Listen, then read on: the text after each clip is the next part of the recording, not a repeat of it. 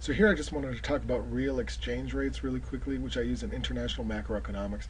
It's a concept that incorporates a traditional macro topic of the real value with exchange rates, which are important for exports and imports as well as macroeconomic policy, right? So to get started, reviewing nominal versus real in economics. Nominal is like the face value, it's like the named value, and real is like a quantity that's adjusted for prices, right? And so you can do the real wage, wages over prices. So for example, if you make $20 and the price, whatever you want to buy is 5, right, you can buy 4 items, right? If the price goes up to 10, you can only buy 2 items with $20. So price increases can reduce your real wage, but you would view the real wage as the quantity of things you could buy with it, okay? And so an exchange rate was generally bilateral. It's between 2 countries, and here I'm going to use the U.S. and Mexico, so it's got to be adjusted for 2 countries' price levels. Now I can leave the subscript off, but it's the same notation, H over F. But here you could have the exchange rate of dollars per peso, and this would be times prices in Mexico divided by prices in America, right? So you could also have home and foreign, which is usually what books use, but this is adjusted for 2 countries' prices. If you notice, you're dividing in a way so that this variable on top, the H is on the bottom of this ratio, they cancel out, and the F's cancel out too. And there's no notation, there's no dollar sign, there's no country. This is basically saying if you had an item in America, you could take it to Mexico, right? You do need to get pesos, but whatever purchasing power you had to buy for an American product has to be the same purchasing power in Mexico, which is obvious. It's actually not true, but it's taught in economics. But so this is basically saying instead of dollars per peso, this is items per items, right? U.S. items versus Mexican items, right? And so I view it as the exchange rate. You trade money when you exchange currencies. This is you're trading goods. Obviously, you can't just bring goods across the border. You need money, but you're converting money into currency into more money. So kind of 3 things at once. All right, this can be rearranged, or this is what I had before, right? This can be rearranged. It's really just algebra. It's moving things around. The only variable here is if you view this as 1 starting out, you can move the things around, right? You could divide by pH and have 1 here. Move things around, you get the same numbers rearranged. There's really nothing new. It's just different stories you can tell, different things you can say with it. So here you can say that the home price of the item is the same as the foreign price, right? But you have to convert the currencies to get it. So you take your money, you can take your Mexican pesos, turn them into dollars, and then it should be equal to the price at home. This is in terms of one price versus another. This is in terms of the exchange rate. You could say, well, what is the exchange rate between pesos per dollar?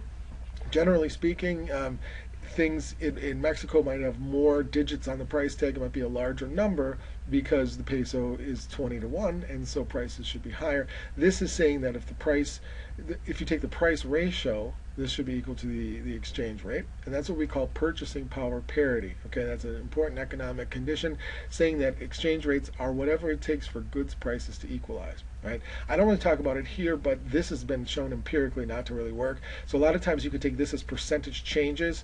I generally take natural logs, which turn division into subtraction, and you take the derivative over time. And the easy way to say it is you take percentage changes of this equation, and here the percentage change appreciation or depreciation of the currency is equal to the inflation differential, right? The change in the exchange rate is equal to the relative change in the prices, not the prices themselves, okay? And so this is absolute PPP, and this is what we call relative PPP. And then we're back to the real exchange rate. This could equal 1 if everything is in alignment, but it could be greater than or less than if the currency is not properly valued, okay? One final way that I look at this is if you think of this as a ratio of the actual exchange rate, and this is what theory would predict, you could look at it as a ratio of actual to predicted. If they're equal, they'll be 1, right? But what if the actual exchange rate is higher or lower than what would be predicted? Then you're going to get a number that's higher or lower than 1. Okay, that's how I usually think of it. Okay, so I'm going to work these numbers just with a couple examples with the U.S. and Mexico, and we're going to kind of tell the story of what they mean as well as how to work the numbers. So first of all, I want to just show that this is from the U.S. point of view, right? But U.S. could also be the foreign country. Nothing really changes. It could be from either point of view. All you do is you flip this, right? So if 1 U.S. dollar is 20 pesos, which is pretty close to what it's been trading at recently, you could also say 1 peso is worth 5 U.S. cents or 0.05 U.S. dollars, okay? So it doesn't matter as long as you take this as, if this is 20 to 1 from a U.S. point of view as home, you could also say this is 1 to 20 or 1/20th or 0.05. It doesn't really matter. It's just flipped. Everything is flipped. It's also important to notice that if I'm standing in America, which I am, then I could say America's home, but really you could have any country's point of view, and that's something that makes international finance kind of a little bit difficult, is that there's no really universally defined up or down. Okay, so here you could have it in terms of I take my home money, I go to Mexico. Actually, let me do it this way. I take my home money and I go to Mexico and I say, okay, give me 20 pesos for this dollar, and whatever I see should cost 20 pesos. The price in Mexico should be 20. If I take $5 American, I should take 20 times as much, right? Every dollar gets me 5, so 20 times 5 is 100, and I look, the same item should in theory cost 100 pesos. Okay, this is the other way, right? If I cross the border the other direction, it's the same relationship. Now I could flip this and I could say, well, how did I get 20 to 1? Well, I could look at the price tag and be like, hey, this is $5. This $5 in America and 100 in Mexico. Therefore, the price should be 5/100ths or 1/20th. Okay, flip it again, and I could get the ratio of the two. All right, so I'm going to use these numbers. Right, $1 is 20 pesos. You could flip it and say 1 peso is $20. That's simply the inverse. And if I say, well, I've got the purchasing power in America to buy $10 item, it should cost me. Right, I take $10, turn it times 20, it should cost 200 Mexican pesos. That's what the price should be. The purchasing power should be equal, or purchasing power parity, if the markets are aligned perfectly. And remember, in economics, especially financial or macro, we talk about arbitrage. Arbitrage is the ability to make a profit off of price differences. If I found out that this item was actually 180 and not 200, I could theoretically go to Mexico and buy it cheap, turn my money back, and then be able to make money off of that. All right, it cost me only 180. All right, turn that back and I get a little more than $10. Okay, and so that the idea that people make profits should push the prices toward equilibrium, right? So if the Mexican price is too inexpensive, then everyone goes to Mexico to buy it. It pushes the price up, and it's no longer 180. It could be 200. Right? If it's too cheap in the other country, it pushes it up. But if it's too expensive, it'll push demand down and lower the price. Okay. And then that's in the goods markets. But you could also have the currency markets, where if people need pesos to buy the inexpensive Mexican item, they're going to demand pesos, and it's actually going to move the exchange rate.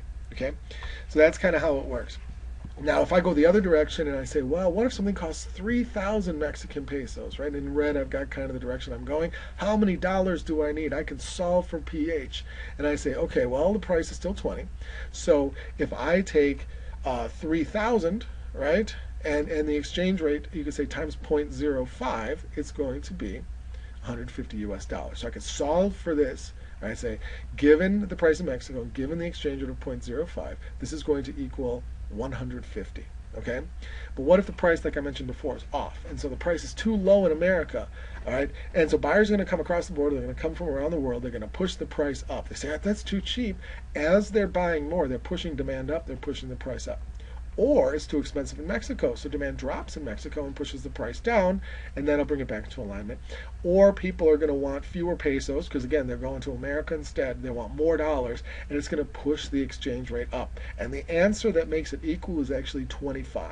Okay, so if you took 120 times 25, you would get 3,000. So this is what we call the equilibrium exchange rate. It's what it should be. 20, right? 20 pesos per dollar is too weak. 25, the dollar should be stronger. And so what we're saying is that if the price in America is too cheap, the goods price could move, or the currency price could move. And so if it's too cheap in America, right, now it might mean that they're lower than equilibrium. Buyers come in, they demand dollars, and they're going to push the dollar up from 20 to 25. And then it all equals to 3,000 again. All right, so the exchange rate is going to bring equilibrium to the market so that this equation holds. All right, and so you could say, from the U.S. point of view, 0.5 times 3,000 gives us the wrong answer, right? But if you put 25 times 120 divided by 3,000 should equal 1, okay? Now, you could go this way and say, well, let's not solve for the price, right? We solved for the U.S. price over here, and we solved for the Mexican price over here. Let's solve for the exchange rate and say, given these prices, what should the exchange rate be?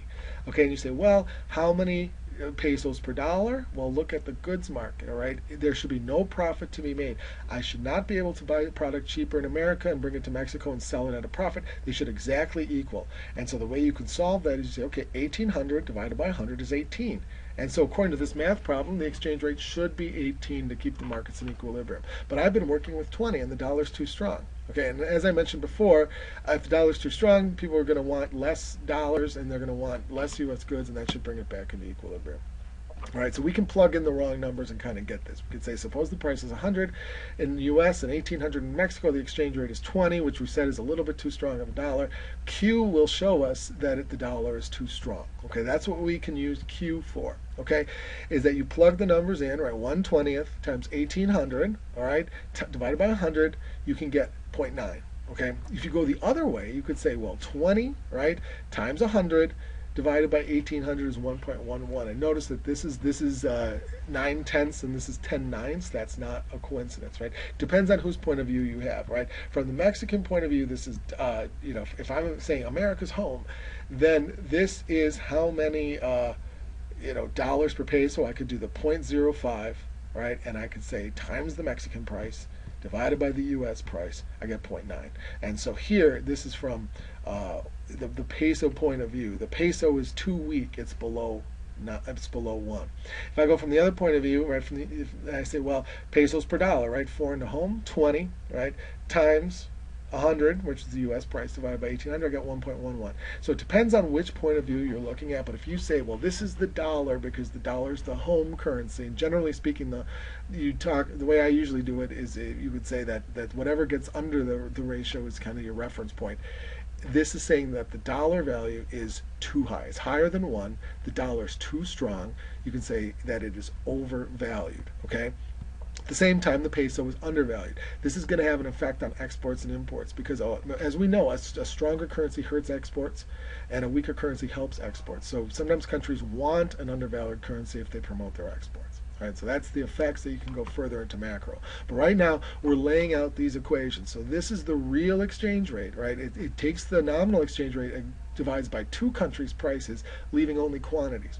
This can be arranged two different ways. It can be done from two perspectives, and that's true in the business journal and news. It's true in academia.